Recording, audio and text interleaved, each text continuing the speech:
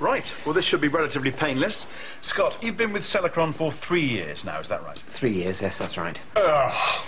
And during that time, you've been responsible for marketing initiatives within your department? Broadly, yes, although my remit tended to overlap with distribution. Oh, for God's sake. Sorry, I should just point out, Derek is here to provide what we call extreme negative feedback, so that we can assess your ability to cope with stressful situations. Is that all right with you? Oh, I see, yes, that's fine. Oh, it's fine, is it? Oh, well, as long as it's fine, that's all right then. Well, the main problem, as I see it, has been our over-reliance on our core customers. Yeah, right. I mean, obviously, they've got to be looked after. Oh, this is all great. This is so great. Let me get all this down. Whether we do that by putting more resources into Absolutely, existing strategies, or whether we try to overhaul our whole approach is, of course, a vexed question. Oh, vexed, yeah, that's good. It's also vexed. But if it's a major rethink we're talking about, Ding! then obviously we'll need to look carefully Ding! at next year's budget.